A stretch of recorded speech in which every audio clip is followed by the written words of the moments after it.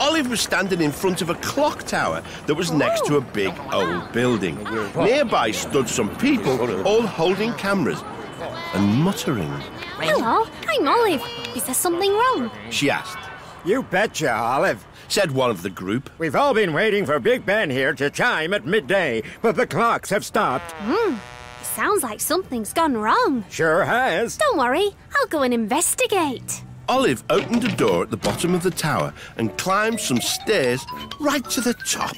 She found herself in a huge room with a back-to-front clock face on each wall.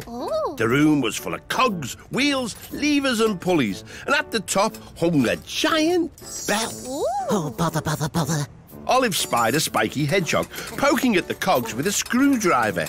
Hello, I'm Olive. Can I help? Hello, I'm Little Ben, keeper of the great clock. Oh, does that mean you look after Big Ben?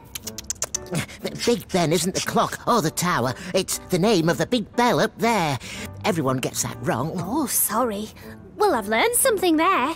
So why's the clock stopped? Oh, I just don't know. It's a mystery. Then Olive heard something. It was the sound of tweeting. A clock that stopped working. Some tweeting sounds. I think I may have an idea. Little Ben, is there some way to see outside? Yes, there's a small window at the top of the clock. Olive climbed a ladder, which led to the window. She opened it and peered out. There was a nest on a ledge just above the minute hand of the clock, and it was full of tweeting baby storks. Oh, the stork's nest has jammed the clock hand. Oh, the clocks are all connected, you see. If one stops, they all stop. I need to move the nest to a safer place. Well, you'd better use this harness if you're going outside. Olive carefully climbed out of the window onto the clock face. Oh, it's a bit high. You're quite safe, Olive.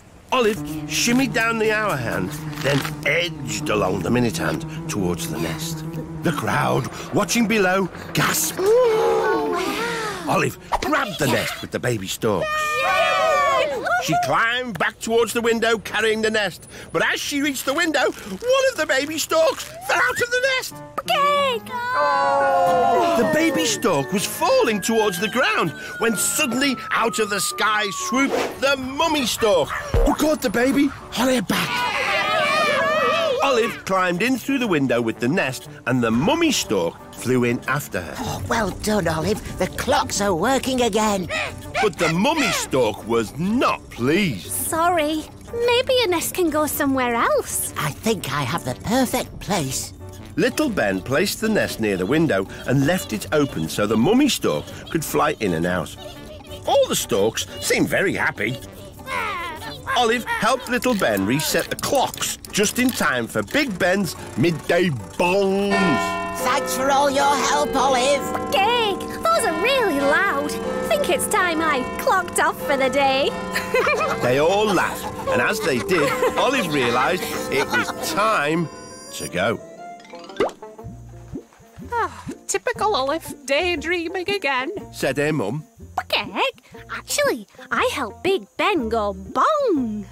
Your head's been in the sand too long, dear, said Olive's dad. Her little brother laughed. But Olive wasn't listening. She was already dreaming of her next big adventure.